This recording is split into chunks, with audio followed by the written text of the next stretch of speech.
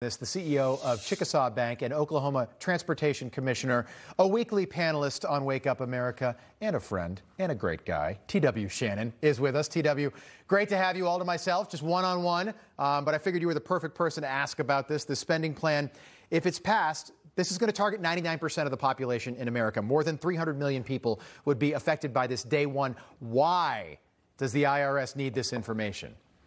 Yeah, Rob, first of all, thank you for having me. It's always a pleasure. This is a Treasury proposal, as you mentioned, that is part of the $3.5 trillion infrastructure spending spree, or as Congressman Kennedy called it, the spending orgy, if you will. But this is actually frightening, and it's reminiscent of KGB-style governing. I mean, you've got a proposal that requires every bank in America to essentially report to the IRS every transaction that's over $600, and it would really make us the policing arm of the IRS. I mean, it's really a regulation of community banks, and it's going to regulate us out of existence. And whether, you know, the donations to your church or you're buying a rifle, IRS federal agents would have an eye on your transaction. This is already a large portion of unbanked Americans who are hesitant with our banking system anyway, and this would only grow that number. It's quite chilling that President Biden at this time would be proposing such a proposal in order to raise revenue to pay for this out-of-control spending you're seeing in Washington, Yeah, with a 38% approval rating right now on this Thursday morning.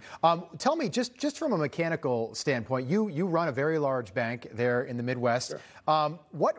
I know that the IRS has to report annually transactions, but what benefit would they get from knowing if I take $600 out to buy whatever, a TV? Well, the claim is that this would give the IRS the ability to better track people who are avoiding taxes. So if you're a S-corp or an LLC or some other business, this would allow them basically to compare your income to what you're reporting to the IRS. Allegedly, that's it. But again, as we know, when you empower these bureaucrats in Washington, D.C., very dubious things can happen. And often it's conservatives who are targeted. My real problem with this piece of this idea or proposal is that you're going to make Americans guilty until proven innocent. Yes. And it should be the exact opposite. Exactly. That's really what we're trying to get at here. And again, we as community banks, we're already competing with, you know, Bitcoin and other digital currencies. We're competing with new items that are on the market as far as fintech.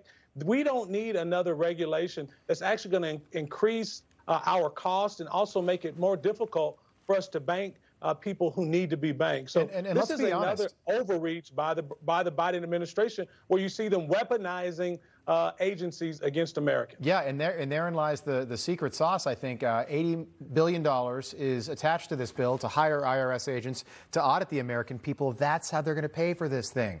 They're going to know what you're spending. They're going to audit you, and they're going to do it to millions of people, and no one seems to care. But I'm glad that this bill was delayed a little bit so we could actually discover that this was in there.